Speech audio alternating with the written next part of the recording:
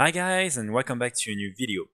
In this video, I will be sharing with you a tip that will allow you to get probably like around 100 chests an hour, and also that will reward you with different like rewards, such as the famous weapon that I was talking about, the 246 BoE weapon, but also other things such as this mount that I just got here. So all you want to do is come here in this part of Zereth Mortis. You can directly take a teleporter to come here. And then once you're here, you have different points where you can drop a chest. So you have like some here, all around here, and all around here. So when you're here, you just want to go in the custom search and apply for all these little groups that are like just dedicated to kill like specific boss.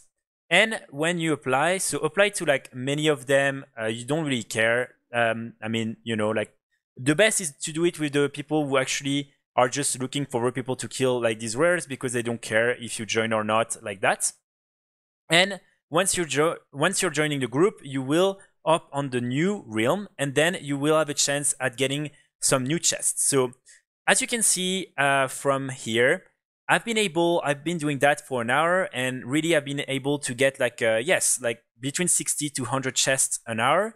You have two different type of chests. You have the most worn supply chest and the other like celestial, I don't remember really the name, no, cipher bound chest. So these are the two type of chests you can get from here. And the most interesting one, of course, is gonna be the most worn one, because in this one you can get of course some BoEs like in the other one, but you can also get this 246 sword that might sell for really like millions of gold, or at least for a couple of 100,000. So really all you want to do again is up on different realms and simply open all the chests, then leave the group, wait to be back on your realm, then open a new realm and do that again and again and again. As you can see, I was not the only one, so probably like already like many people found out about this like farm, let's call it like a farm.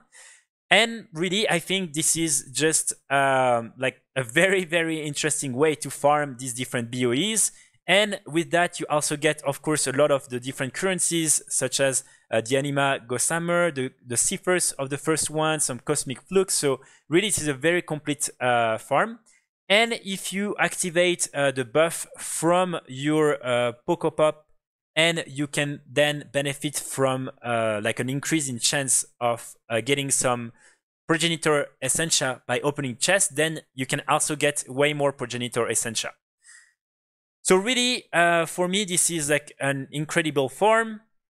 As you can see, I dropped the mount, so I didn't even knew that there was like a mount, but I just dropped it.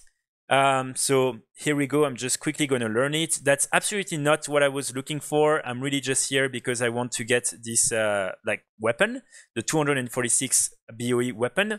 But I'm not going to complain. This is a pretty rare mount, only 1.2% chance of dropping. So yeah, that's pretty nice. So I would highly recommend you guys to go take the buff from Poco Pop. You just need to activate him, and then in different places you can like choose to get this buff. And then just come here, open all these chests, open all the realms, and do that again and again. And I'm sure at some point you will get some good BoEs, and hopefully the weapon, the 2 and sword. So that's it for the video, guys.